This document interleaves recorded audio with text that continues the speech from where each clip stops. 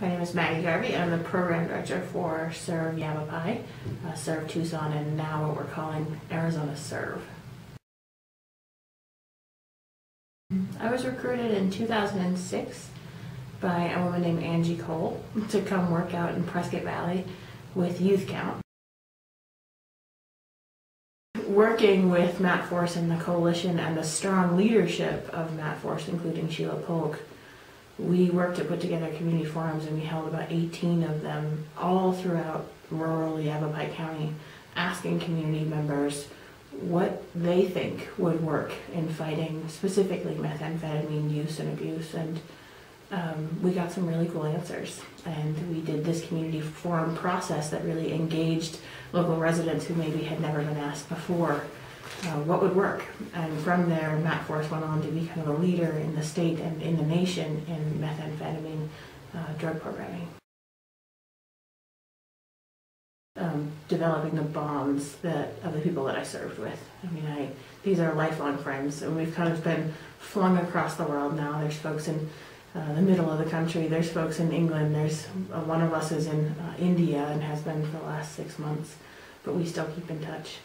So I would love to say that it was something altruistic about how much change I created in the community, but really what I took away most personally from that was the relationships that I built with the people that I served with. They are just incredible women.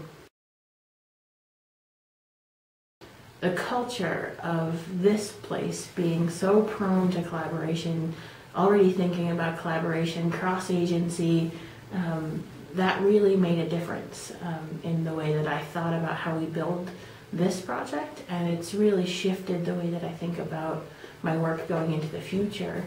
So community collaboration was one of it for sure, curriculum design, learning about national service, really falling in love with national service and what it's capable of doing.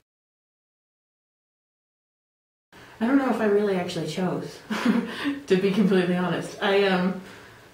I finished my term of service and knew that what we were doing with the VISTA program at that time was the beginning, the tip of the iceberg of what was possible in this community, and the demand that I was seeing in these communities was inspiring almost, because I kept thinking, if we could bring in more people to do more work, we could do so much here, because this community is so receptive to national service, particularly.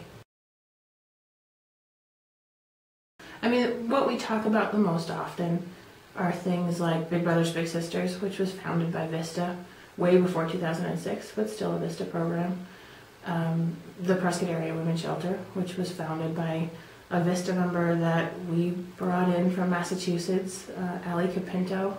Before she came to open a women's shelter, she ran a butterfly estuary, and we recruited her, and she helped Yavapai County dream up, envision, and open its first shelter, really for homeless women and children.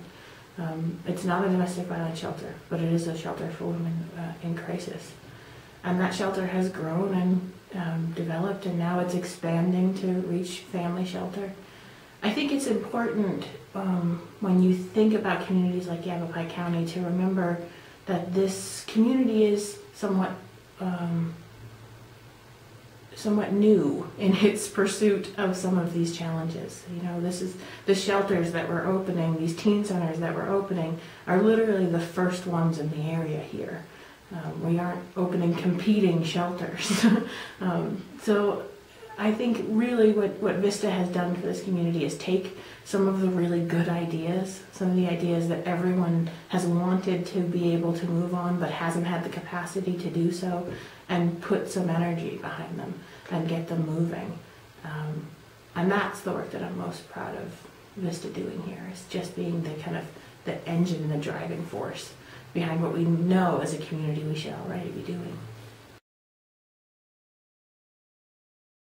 So there's the community benefit, right? Like these rural communities, they don't need VISTA. They could do it without us, but we speed things up a lot.